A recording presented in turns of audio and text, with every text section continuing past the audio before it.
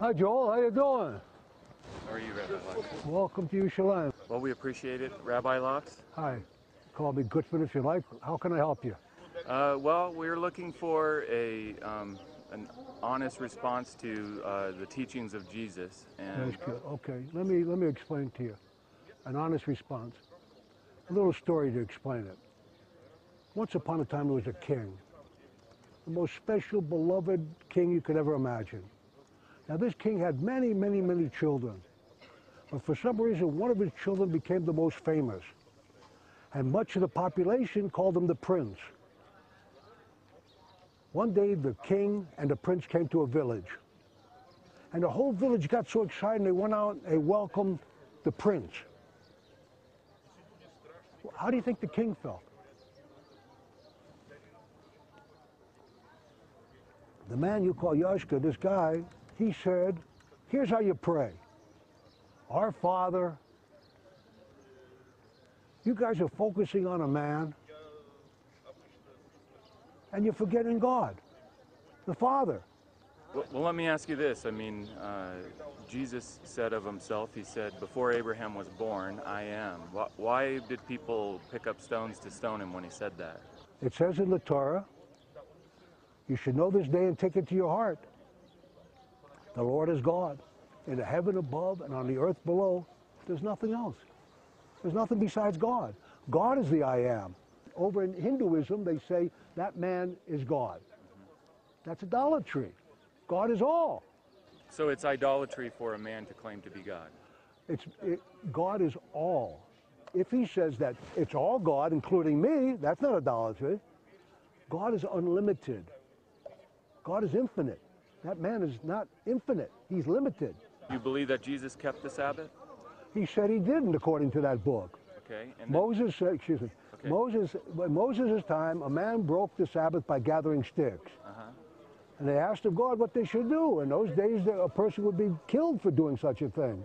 Now, in that book that you have, he went and he picked plants on Sabbath, and he said, man is greater than Sabbath. Sabbath's here for man. Or So he claimed that he was the Lord of the Sabbath. Okay, so now we have the Bible that says don't pick plants on Shabbos, on Shabbat, and we have this man come along and say, it's okay. Now, am I going to accept him? Look what happened. We don't have to go by faith anymore. Every single Jew who followed that religion, that belief, his grandchildren are Luke and John. They're not Jews anymore. Your belief spells, God forbid, the destruction of my people. That I don't want. So another thing that Jesus did is they brought him a man and they laid him before him. He was crippled, and he said to the man, your sins are forgiven, and that was called blasphemy. Why? Well, because a man can't forgive another man's sins. God has to forgive the person's sins. Okay. And so I could say your sins are forgiven. What's the proof of that? And that teaching, bottom line, I mean, at its core, you know, before Abraham was, I am, forgiving sin, greater than the temple, I and the Father are one. What he's doing is he's claiming to be God, correct? I lived in India for 2 years, and over there they say when you become God realized, you say, I am God, I am. They say, I've seen it over there. Talk about thousands and thousands of people. He's not the only one that came up to that conclusion. Sure. And what we come up to say, we don't come up and say, I am God. When we understand the truth, we say, God is all, including me. Right. Big difference. Okay. This argument's been going on for 2,000 years. I don't think I'm going to change your mind and understand. You're a pastor in the church. You have your book and your way of understanding. You're going to keep on saying it says what you want to say. Right. What I would like you to learn, you're a decent human being. Go to the Father. Go to the King. You're always focusing on, I read that you say, you're here only to serve Yashka. You're here only to serve him. Serve the Father. Serve the King. He's the one. He's the creator of all. I believe that his teachings were true, that he is God who became man and took on a body for the purpose of sacrifice, to be sacrificed as a Passover lamb for the forgiveness of my sin. The Torah tells us clearly, no man will die for another man's sins. The Father won't die for the Son's sins, and the Son won't die for the Father's sin. The Bible tells us this. Now you come along and say, this man died for somebody else's sins. That contradicts the Torah.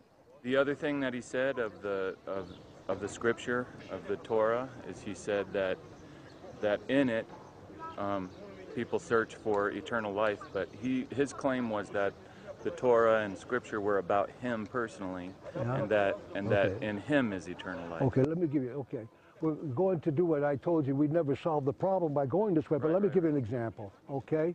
We have the prophet Malachi. You call him Malachi. He's a trustworthy prophet.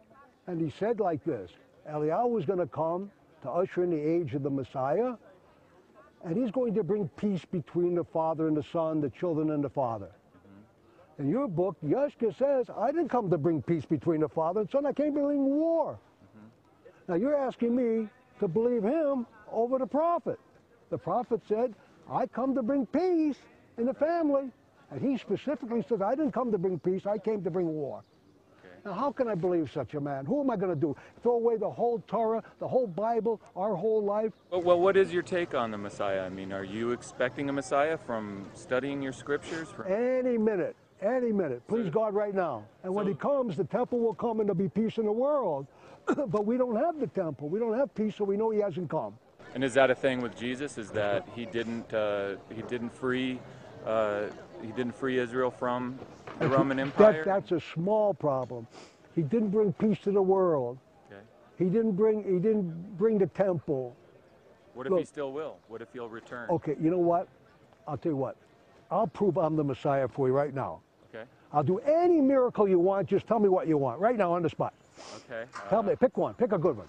Let's see. The temple's destroyed. Raise it in 3 days. Okay. I'll do it next time when I come back, okay? All right? Yeah. What I'm waiting for is called the revelation of God's presence. This is what we're here for, to see God himself now. Please God, the temple will come. Please God, the Messiah. Please God, all these things. I want peace in the world. But I'm only going to be here for a little while longer. I'm going to leave this world. I want to see God. I want to see God's presence. Serve the Father. Serve the King. Okay. Have a good life, Joel. Yeah.